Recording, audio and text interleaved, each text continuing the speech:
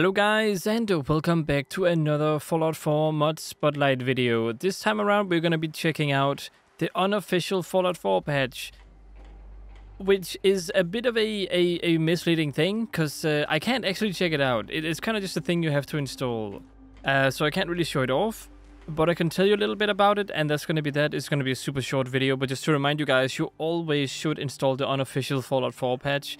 It fixes so many bugs and issues in the game. Now the issues are probably not that often you finally actually encounter those issues.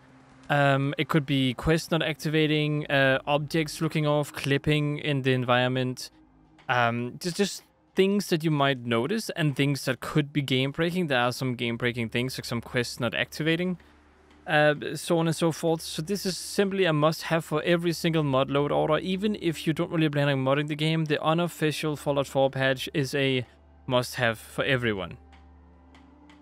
Because for the most part, it's like any other game. It patches the things in the game after release. Bethesda typically abandons their games fairly fast, maybe in 1 or 2 or 3 years. So having the actual awesome modders actually go ahead and fix this is awesome. The author is Ardmore, and I will have a link to the actual mod in the description below. So I hope you guys will install it, because they deserve the little install, and don't forget to endorse it too if you really think it's useful. But that's pretty much all I had to say for it. If there's one mod I recommend you install for any playthrough of Fallout 4, it is definitely the unofficial Fallout 4 patch.